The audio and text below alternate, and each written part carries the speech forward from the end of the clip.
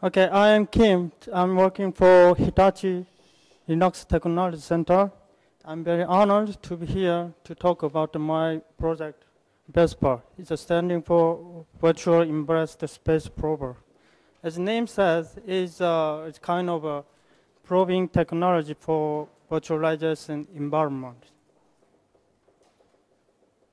So in my talk, I first talk about the background, why we developed the VESPR, and in the short talk on concept, construct of VESPR, and for third, we show some demos instead of implementation explanation. And if time allowed, I show you information on VESPR efficiencies. The background is a clustering virtual machines is a very interesting issue in system administration field, also in virtualizations. But we considered the 2 points for clustering virtual machines. First one is a cluster model, which is about how to set up cluster with the virtual machines. The other is a monitoring method, which is about how to health check virtual machines on the cluster nodes. And it is likely to be dependent to the model. And, however, we have Linux HL called Heartbeat. It showed us already some solution for virtual clustering virtual machines. So first we talk about Heartbeat, and then I'm first talk about the Heartbeat. The Heartbeat is a cluster manager tools and failover load balance support. And the main feature is a clustering resource manager, which deploys resources on the proper cluster node if a switchover and failover needed.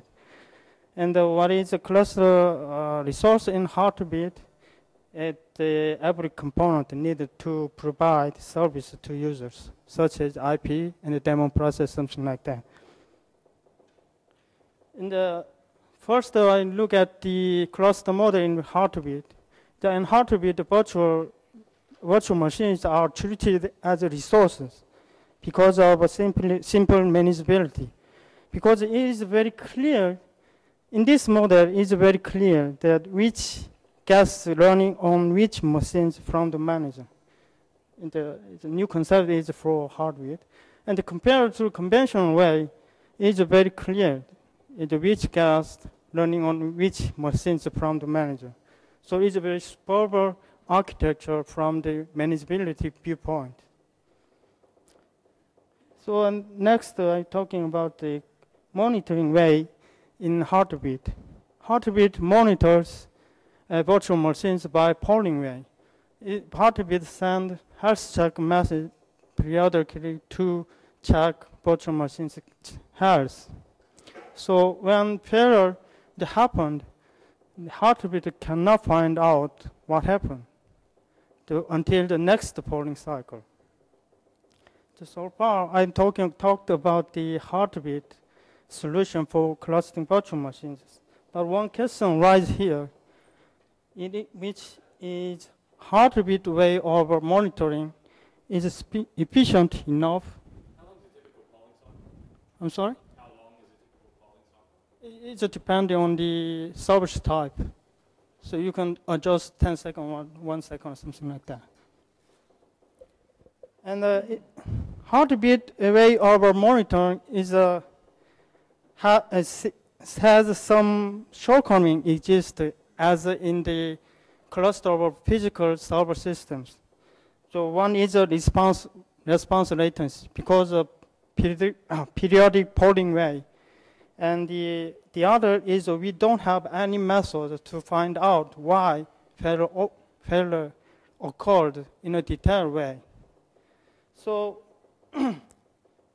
so we are wondering if there are other health check sources to improve on the latency and the failure analysis. So our suggestion is probing virtual machines instead of the polling way. The probing virtual machines can provide response latency improvement because of probe probes event-driven characteristic. When the failure happened around the probe notified the failure to the cluster manager on the host immediately. So immediate detection of failure is possible. Also, probing virtual machines provide failure analysis facilities with a well-written probe handler. Probe handler is a report the detailed failure to the cluster manager, so which give us some hints on why is a failure happen in a detailed way. It's from memory pressure or network congestion. We can find out. Now, I'm talking about what features of probing technologies needed for probing virtual machines in terms of high ability. We should probe anywhere we want because probing point should be changed according to service type you want monitor. And then we should insert probe dynamically because we cannot stop service for inserting probing in terms of high abilities. And then we should insert and delete probe from host from the manageability of viewpoint because the cluster manager is just installed on the host. Also, we should access probe date from host. The same reason with the same reason because the cluster manager is installed on the host.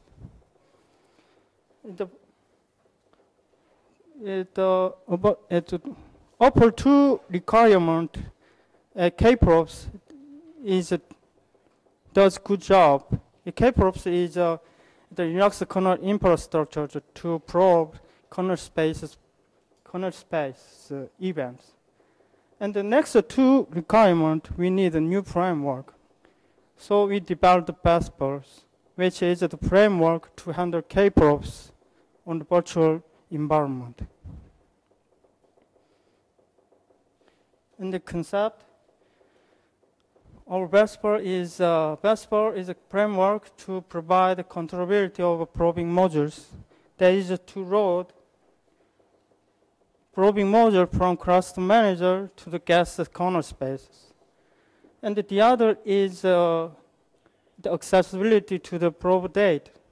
There is a transport probe date from guest to host by virtual file systems. So cluster manager can the file read the operation to get detailed information about guest house. So our design decision for the Edsall is we adopt a spirit driver model. It's a very common way implementing drivers in virtualization technology. And the interesting feature for Edsall is Edsall doesn't use guest user space when loading modules because we want to insert modules even though user space is gone on the host. And we use a system top also to build probing modules easily. You don't have to K-probes handle it from scratch in C language because the system top it's a kind of a script language, so you can easier just writing C language from scratch better than from scratch in C languages. So this is the base structure for Edsall. You see in the center we see two spirit driver. One is a probe loader. Is to load the modules, load probing modules into guest kernel, and the other is a probe listener. It is to listen to what the probe module is talking about the guest kernel space has. And also we can see the system tab and Edsall user interface in the user space to build probing modules and to load the modules with the help of a probe loader. And loaded probing modules and write all information about the guest health through the probe listener, and the probe listener on the host push up all data to the cluster manager. There is a whole cycle of Vespers, and I show you some demos from how to build kernel modules with the system top and how Vesper works.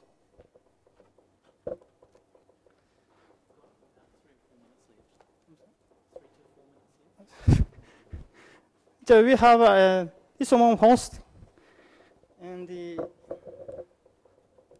this is guest console. From host,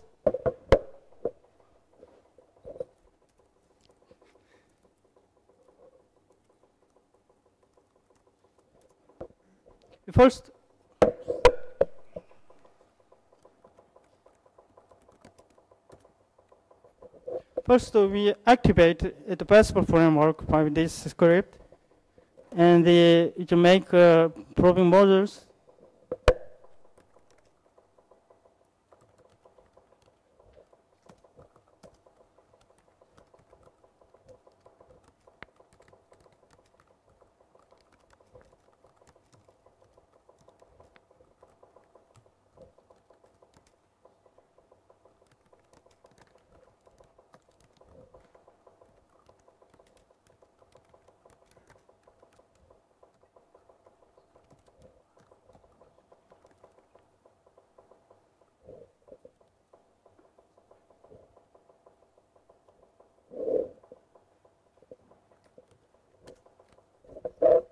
Now the system topping is translate the script the two kernel modules.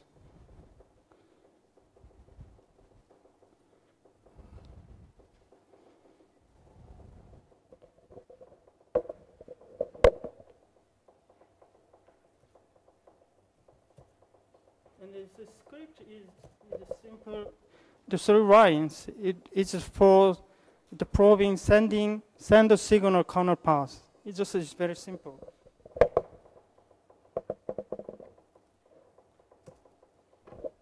And now now is insert probe modules to the gas.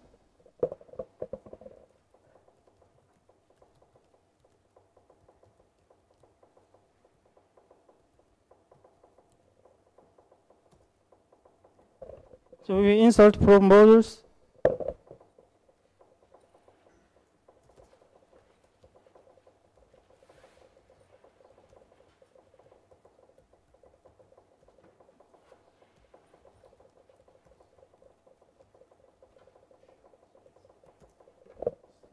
So you can see it is loaded in the gas. So now here, now I generate signals to HTTP demos.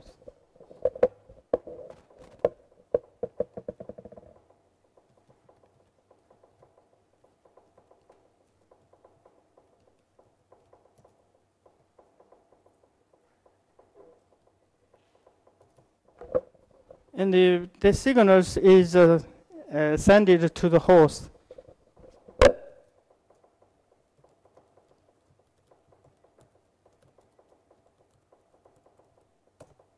You can catch the signals sent it from gas.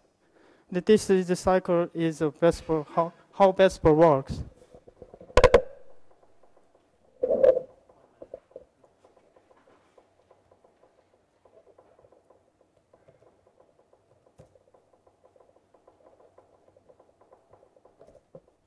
So when it stopped, you can also get the signals from gas. In this way, Vesper is very efficient to get gas health information from gas. And this is the test bed to evaluate how Vesper is efficient. Well, we have you prepare 2 physical machines, one active, one at the other is standby. In active, we have 2 guests, and one is monitored by a conventional way, and guess 2 is monitored by probe with Vesper. The result is we can see the response latency improved by 50%. So we can verify the Vesper's efficiencies. So Vesper's, it can use system top for users. Vesper can use system top for usability. Also, Vesper can improve failover latency and improve the failure analysis. I mean, Vesper can get detailed information about the cast health. That's all I have. Thank you.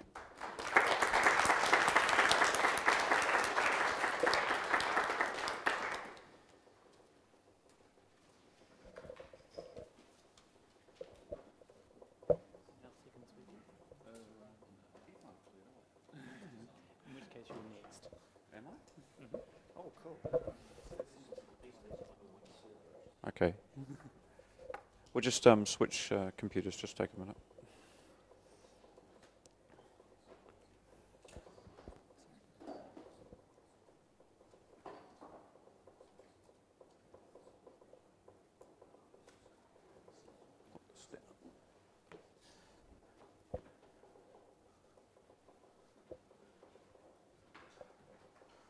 All right, way too many slides.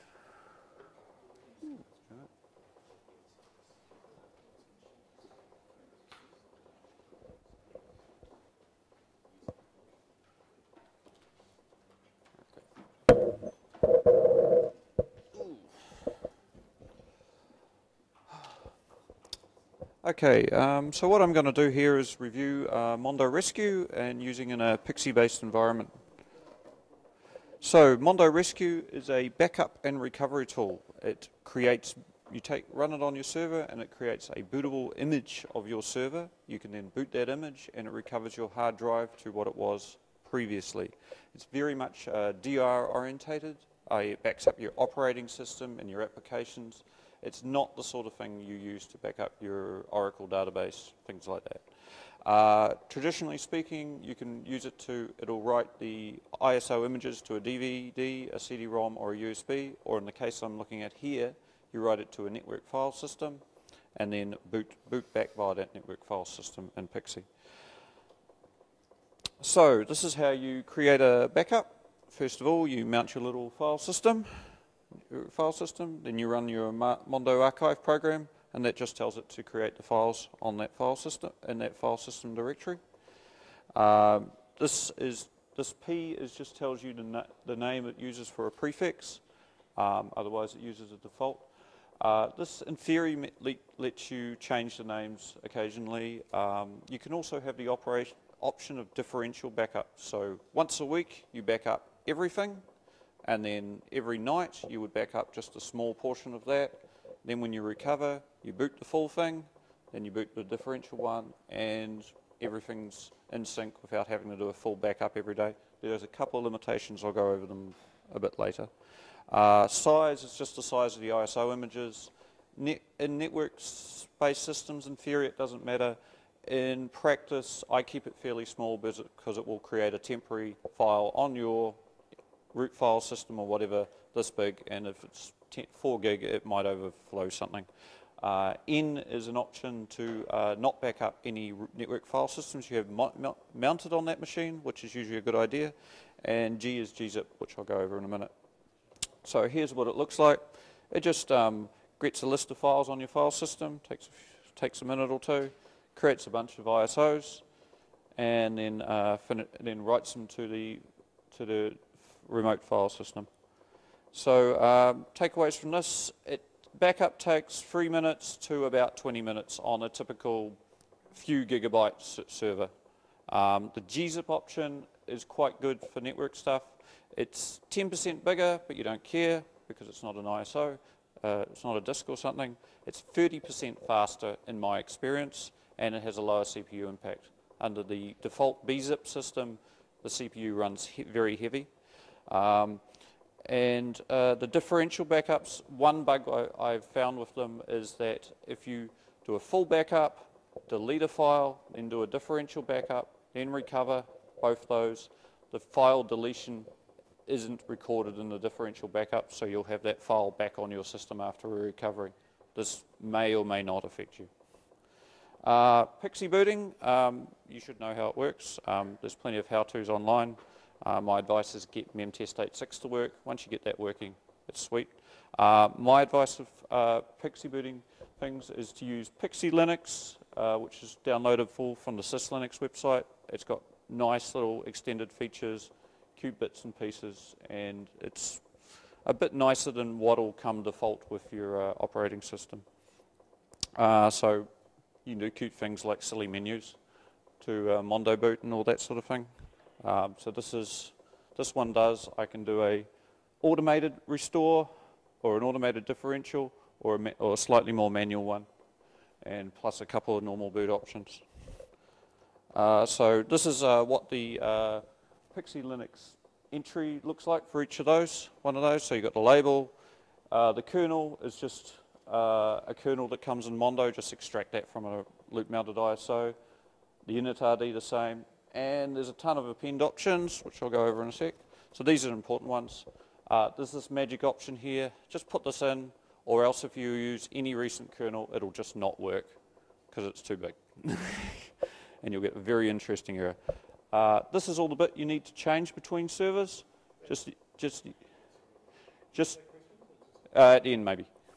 Just the NFS mount path and the prefix. Script this using your favorite method. And this Pixie just tells Mondo it's running via Pixie. And that's what the whole line looks like, which is a hideous mess, but it doesn't most of it doesn't change.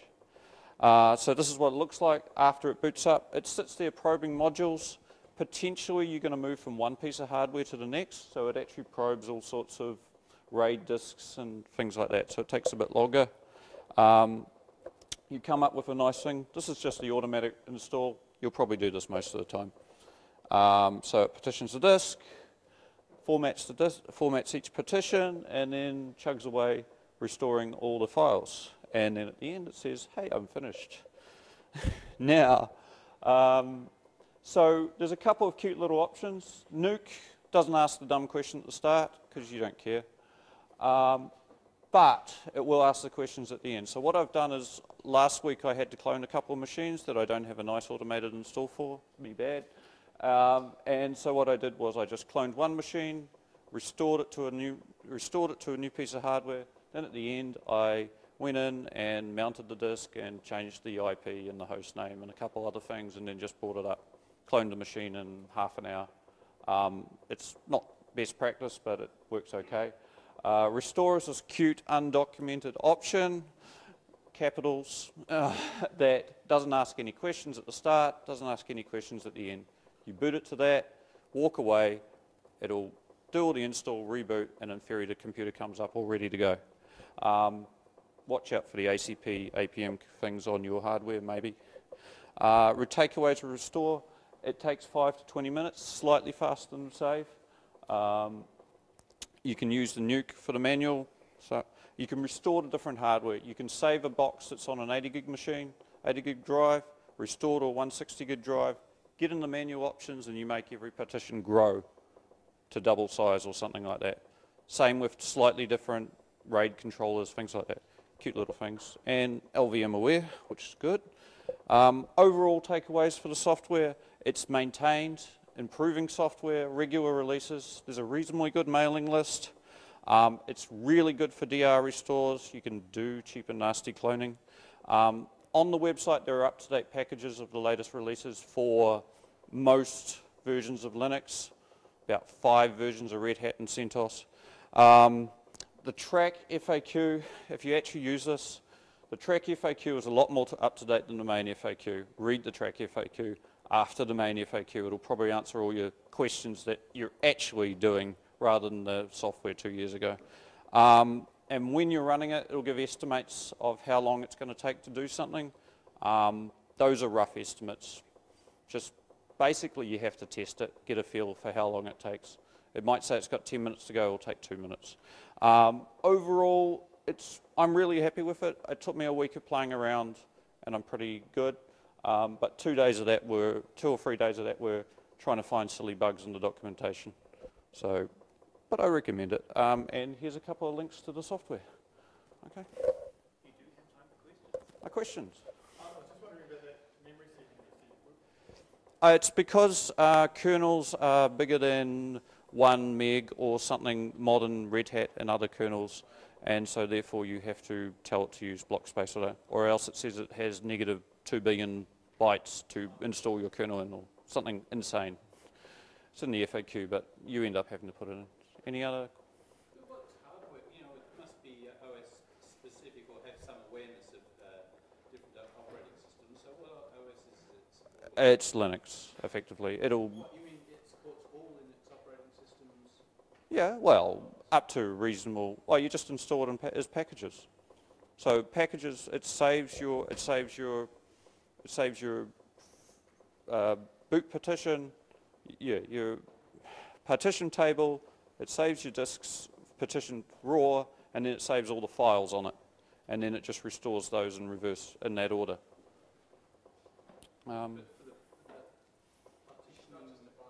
Yeah, I mean it's when it's running in RAM, and it just takes this disk and just chucks a partition table on it, formats the disks, and then chucks the files on the disk. But when it's growing the actual file systems, surely the file system has to be supported for the grow.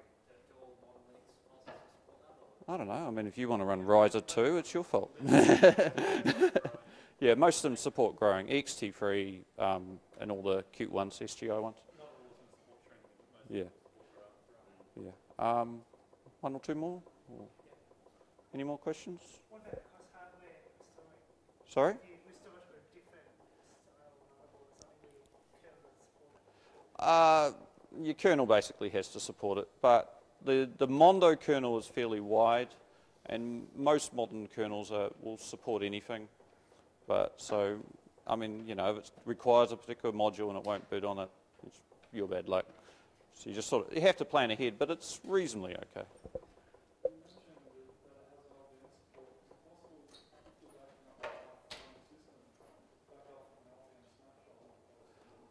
As far as I can tell, you can't back up from an LVM snapshot. I had a look around and I couldn't find an option to easily do that. It's popped into my head, but I couldn't see anything. You could potentially snapshot enough as in chroot and then run backup. Yeah, but then you have to type more than 2 commands. Yeah, I couldn't see the option, so yeah. Anyone else? Okay. Thank you.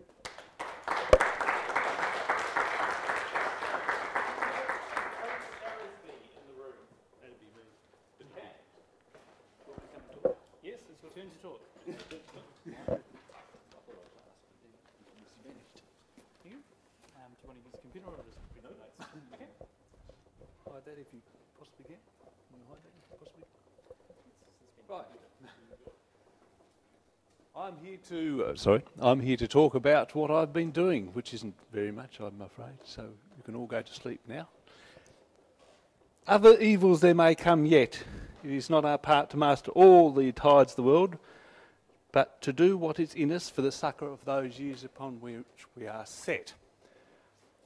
Gandalf said these out of in Lord of the Rings for a particular purpose, and the purpose I'm trying to bring to your attention today, and that is that we are paid, gentlemen, to think, and ladies, if there are any in the room, we are paid to think.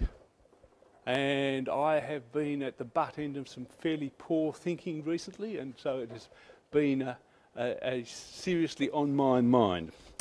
So how do we go about thinking? Well, I had some military training, so I was taught as a section commander to do situation, mission, execution, administration, command and control, which is just one of many tools that you can use to apply to a problem. To sit back there and analyse what you're doing. Essentially, you want to know what the situation is. That is, you gather in hand all the resources. In my particular case, I have a mate I've run into over the years called Dr. Paul Turner, who heads up the e-research group at the Information of Technology in Tasmania. And he has a vision splendid of sunlit plains extended, I'm afraid. He wants everything and he wants it yesterday. He had got together a group of people who'd done a lot of .NET programming, and they'd built for him a mobile phone system which would allow him to send a mobile phone message to an Oracle database. It used a Windows 2003 server to receive the message, and it takes the message and passes it on into Oracle based on Linux. This is to keep it simple, obviously. I think we've probably covered most of the technologies you might think of, and certainly we've had a lot of fun. When I came along, most of this stuff was originally in place. I think the original deployment, just to make it easier, was in fact on OS 10 for the Oracle. That had, I think, was part of my original involvement was fixing up the mess when they tried to move it to Linux and didn't know what they were doing. Right. So that when I talked about the situation mission execution, administration, command and control, that's talking about what we call tactical, how we actually fix a problem. But one of the issues here was that nobody had done any strategic thinking. Longer term, you do want to keep it simple. You really want to look at what you are doing and think about how you are going to maintain it. And I'll bring out the list in a minute of just how many pieces of separate software we're actually running in all that. Okay, what happened was Paul Turner, as I said, came along and said, we've got a bit of an issue, but we've got lots of .NET programmers, we've got lots of Oracle support people. We just need you to sort out the bit of the mess with the Linux system. Okay, we'll support you all the way, just go and fix that little bit. Ladies and gentlemen, that is a military technique that's been used for many years. Go and watch Zulu if you like. We'll send reinforcements, you just hold the line there, we'll send them in a minute. We've got lots of resources, they're all ready, they'll come as soon as you call. As you could probably gather from that, I think at the moment there's me and there's a 16-year-old working on this project, and that's it. The rest of them, because of course Oracle people are very valuable people to have and have been poached. The .NET people are also very valuable people to be, and of course this project is running on a university project level, so financing is, shall we say, skint. So there we are, we're stuck with it. We promised these people who are old mates that we'll support their stuff. So learn to say no. Learn to do that strategic thinking when they come and say, it's only a little job. It's never a little job. Your responsibility for the whole world rests on the fact that we have IT infrastructure that stays up, that is secure. Any quick analysis of 2009 tells you that it's moved from we hate Microsoft and we've written a virus to we think we can make a lot of money by pilfering people's accounts when they sign in to online banking or buy something off eBay. Okay? Security has got to be a big part of what you do this year. You've got to keep your eyes peeled. And it's not easy.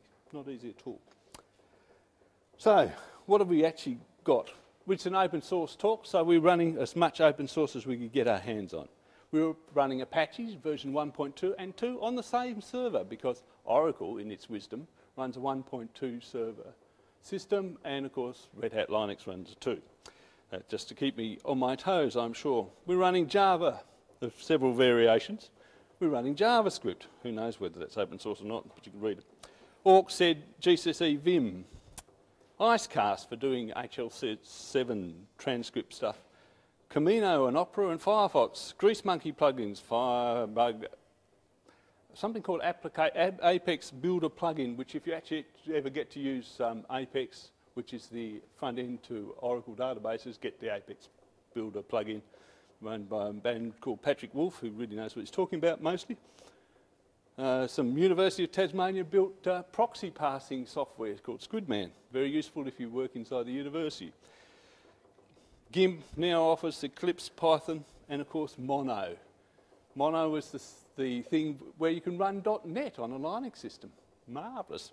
Very useful, except that, of course, if you're using .NET Mono with Oracle, running through Apache, the only way we found, or the only way the people before me had found to make it work, was to hard code into Apache CTL a call to load the Oracle paths. Of course, the next time, of course, that we ran the update on Apache and it clobbered the Apache CTL file, we sat there scratching our head for days trying to work out why a perfectly functional system had suddenly died and no one could resurrect it. Anyway, so there's also heaps of free software we could run. SQL Developer, the data manager tool. There's some virtualization tools that we can download. We've seen some in the thing. Application Express itself, which is a free download. In fact, Oracle is free if you want the non-commercial use type version. And all sorts of example Apex applications. And then all the proprietary things sitting on top of that. Oracle with its mod PL SQL, which is the Apache module that makes it all work with Apex. The Red Hat Enterprise Linux 4 update stuff. And it's Windows 2003 server, which causes, as you can imagine, the most grief. But we think we've tracked it down. It was probably the Nokia mobile phone's cable being faulty. As you can see, as I'll go back to my original thing, when you get given something, have a look at it. If you can simplify anything, do. We are looking at the process of getting rid of the 2003 server and pulling it all back under Linux. But that process, having gone down in .NET direction, having very limited access to the source code for which they used to design it, and having no drivers, particularly for the system to pick up the SMS messages coming in off the mobile phone, this all means extra work down the track for us. And as I say, an example of not very bright thinking at all. Okay, there are, I think you'll be all aware, in that great mass of things, some really nasty updating issues. I don't know how anyone in here actually use Oracle at all.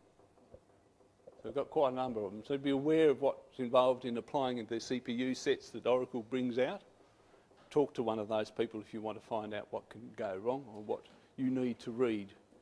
Pages and pages of stuff, and you better get it right, basically. There are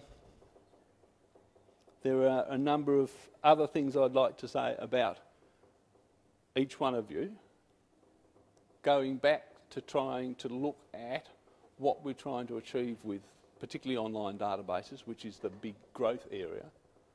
There are a significant dearth of good design models for data structures that sit behind it. One of the issues with Oracle is it's an extremely powerful piece of software, but it is fairly insecure out of the box, and the designs which you load into the database are fairly sparsely to be had. We need, I think, probably as a community of open source people to look at ways of developing best practice databases. So, should I want to represent a person and an event and some other bits and pieces to do with that, some property values, some location things, that we have a good model that we have in the public domain which we can use to share between applications and between websites and make the rapid deployment of this kind of system a lot easier. All right. 2 minutes. How many? 2. I better hurry up. All right. There are some... I'll say that again. With Red Hat in particular, we had a major issue when we came to run a standard Red Hat update, and as a cautionary tale, we ran the update. Everything worked wonderfully until we went for the reboot. And it didn't. In the end, it turned out that we need to remake the system map files, the boot files, because for some subtle reason, though the hardware was nearly identical to the test system, the live system wasn't completely identical. And the RAID driver controller died. No disks, no booting, no nothing. So, something that you need to take on board from that is no amount of getting identical systems, testing stuff is going to save you from that last minute stuff up. Because on the surface of these two machines, they looked identical, but they weren't. So, now's the time to fight and think. Think and think. That's what you're paid for. That's what we're in the game to do. We're trying to do it better than the next bloke. But we do need the support of each one of us interacting together through our news groups, through our chat groups, through our online presences to really get in there. Now to wind it up with good old Thoden. Now for wrath, now for ruin, now for a red dawn. We have to go out there and fight and win. And it's very important that we think while we're doing it.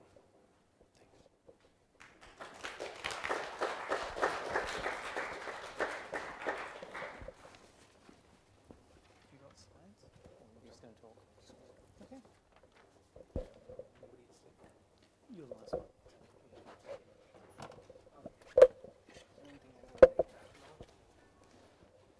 Okay, back again. Okay, I'm going to be, this is roughly a vague collection of thoughts about how I think system administrators should be thinking about as we go on, if only to enhance the way we work. Basically, if you go look at recent history, well, in terms of computer science from the dark ages, system administration was pretty much defined in the early days, and we really haven't moved too much past that. We said, okay, we are going to run stable systems. You have somebody who's dedicated to knowing the system. And on top of that, maybe we have added some version control, except in the last few years where configuration management is starting to become an issue.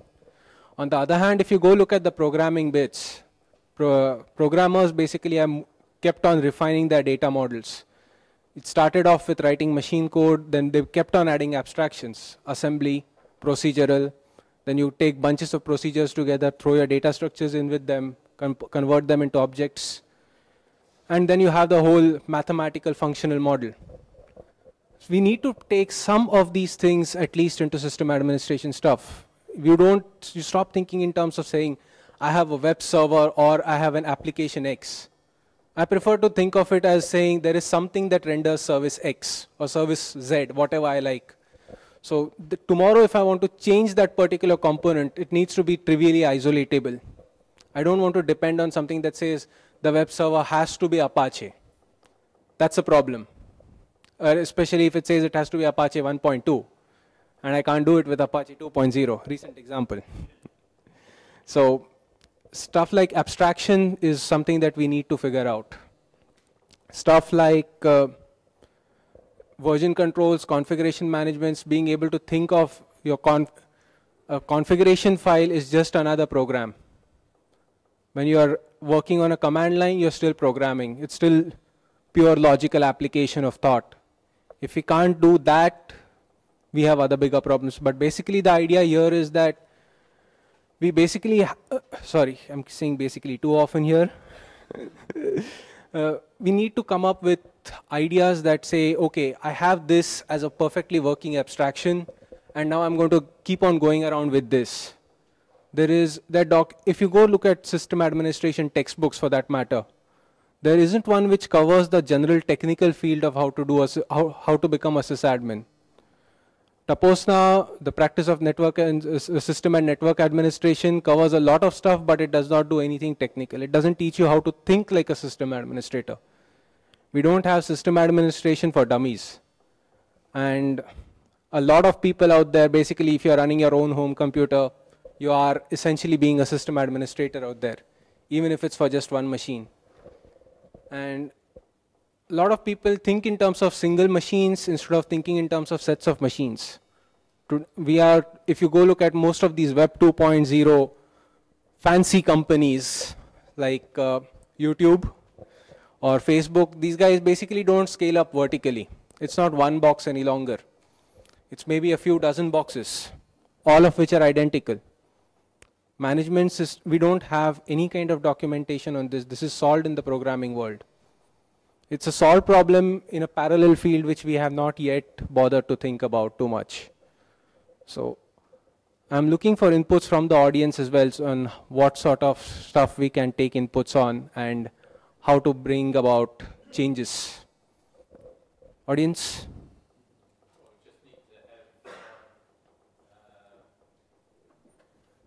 I think centralized configuration system. For a large-scale system, centralized configuration management's the only way. Anything else is just silly. You know, I think that trying to back up the whole of every one of 500 servers totally is just madness. Trying to manage individual servers manually is madness, and that allowing that the system administrator really needs to be a software developer at the same time, developing some kind of developing the infrastructure for maintaining the configuration for all the servers so that you can just restore a server quickly. Just to take a completely opposite point of view, you know, I think that that advanced systems configuration, centralized systems for managing lots and lots of boxes can be overkill. Sometimes you don't have to. Sometimes everything's different. You know, the functions of different boxes have different things. Not everybody is administering 200 systems. You know, some people are only administering 3 or 500. But there are people at the other end of the scale as well, and centralized configuration systems don't always work. Sometimes they overcomplicate things. You know, then you're maintaining the centralized configuration system as well, and when that's broken, what happens? If you've got centralized logins and you've got 5 machines that are distributed on 5 continents, and your network breaks in some way, what happens to your authentication models? These sort of things are also problems, and keeping it simple, you know, is something that should not be forgotten as well. When you write a cron job, if it's more than 50 characters long, maybe you should put it in a shell script and write the cron job to call the shell script. You know, those sort of heuristic things. If you write a cron job that runs every minute, you know, consider what happens when it's broken. Where does the output go? What happens if it ran, you know, it broke on Christmas Eve and nobody checked their mailbox until New Year's Day, and suddenly they have an email per minute for the last week? You know, consider these sort of situations, which also happen. And what if it didn't happen on one machine and did happen on 500? And so they've got 500 emails every minute for a week. And then your mail server's broken because it ran out of space. So, yeah, the implications of even very simple things can have different effects depending on scale, and your approach can have different effects depending on scale too. The answer is think.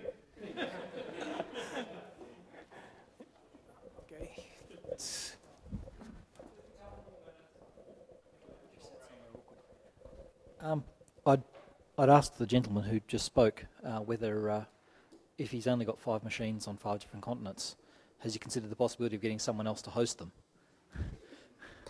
I mean, really. But the question I was going to ask was, you've talked a lot, especially in your talk this morning, about configuration management, centralized configuration management. Do you see, because this is something that I'm developing at the moment, do you see there being a potential for deployment management, centralized deployment management? So you can say, in addition to being able to puppet style say, these machines have these users with these characteristics, for example.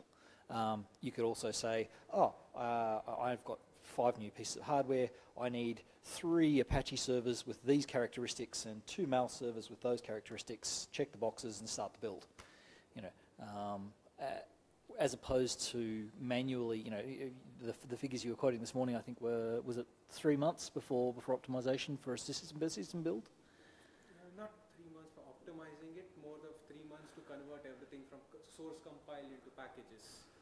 Right. Right. There was a post on Blue Canadian blog recently that the writer of it saying there's some integration between QPRM or some build tool. I've never looked into it, but apparently it's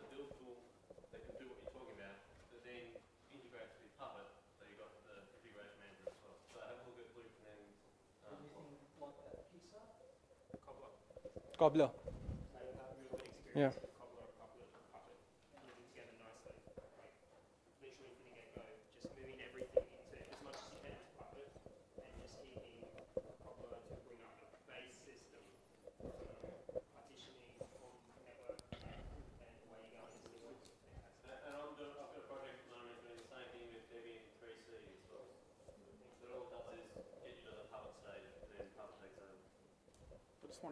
I just wanted to add to a comment that was mentioned down the front about system admins thinking more like software developers. Something that may or may not get neglected is test-driven systems administration. Right. Software developers have test licenses, so they write the tests before making any changes. Once you make the change, you've got tests already there to make sure that you've got your design ahead, or that you have to be doing regression testing so you haven't actually broken it. Yeah.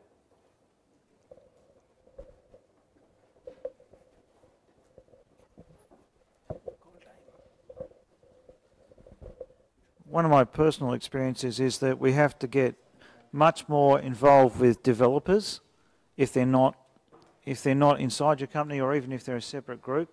Because many times I've found that the developers said it works fine. Yeah, it works in his test system, but then it comes into my environment and it doesn't work because the DNS isn't the same, or the Active Directory controller isn't out in the DMZ. It's not a surprise for me, but it is to the developers. So as sysadmins, to advance our cause, we have to start working much more closely with developers, I think, and educating developers that they have to set up environments like we do in production environments for their testing so that it works, not just on their 4 virtual machines or little test lab they've got, but will work in a real environment that we run.